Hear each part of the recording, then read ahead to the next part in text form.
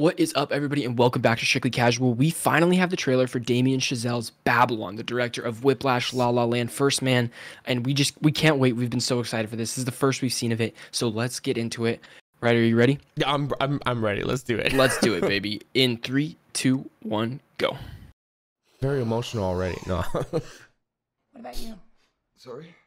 If you could go anywhere in the whole world, where would you go? Hollywood. To be part of something bigger. Wow. That answer. Something that lasts, that means something. Something more important than life. Who's that actor? I've never seen him. It's written in the stars. I am a star. They're just doing coke on coke. Yep. If I had money, I would only spend it on things that were fun, you know? Not boring things like taxes. I'm just one for Taxes. everyone. Like taxes? I don't want to pay my taxes. Oh, Margot going crazy. From Academy Award winner. Let's go. Listen to this music, bro. Oh, When I yes. first moved to LA, signs on all the doors said, "No actors or dogs allowed." I changed. He's got his, like, Inglourious Bastards look here. It's good. Yeah, yeah. Ready for something different? Oh, the cast looks amazing. Toby. Oh, Is that what I do? Oh, look at these fight sequences. Costume is gonna be amazing. Oh, You know what we have to do? it looks so sweaty. Redefine the floor. Map those dreams and print them into history. Look up and say, Oh my. "I am not alone."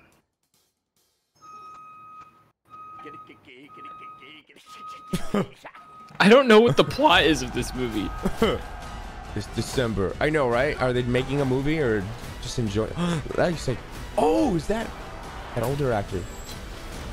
I'm in so much trouble, Manny. Manny. That's his We name. have to live now. God, it looks kind of like horrifying. Yeah, yeah. Ooh, like crime involved. It's bigger than you. Whoa, is Gene Smart? Oh, there's Olivia Wilde, are they? Tobey Maguire. Oh, some action scenes. Magical place in the world. The music is. Oh, I already know it's gonna be so good. Listen up! All you big dick Mr. Man! Who wants to see me fight a fucking snake? What? Oh no. Fuck yeah! Wow, that's crazy. Okay, first thing I have to say, I think from Damien Chazelle doing these beautiful art pieces that we've seen, seeing something like this is like, okay, I want to get him a little wild with it, be more mature, be a little more, have some themes that are like. It's the little party animal of Damien Chazelle. Yeah, Damien yeah, Chazelle. party animal. Yeah, he's in his party era. It's a little bit of a party animal era. Yeah, but no, I think it'll be fun. I like these actors so much. I'm sure they're gonna bring something. The music's great.